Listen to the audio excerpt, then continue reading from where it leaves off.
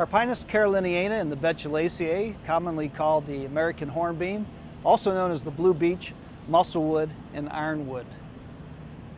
The leaves look very much like many members of the birch family, and having a very finely serrate margin and a pinnate venation. The fruit is quite distinct, in that you see the little nutlets actually have a very large wing above them.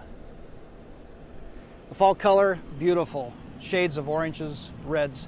Really is a fine tree for the landscape where you have a small place.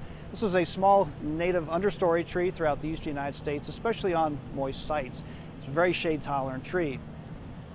With age, the bark develops a very prominent fluting or series of smooth ridges, light gray to dark gray in color. The American hornbeam, Carpinus caroliniana.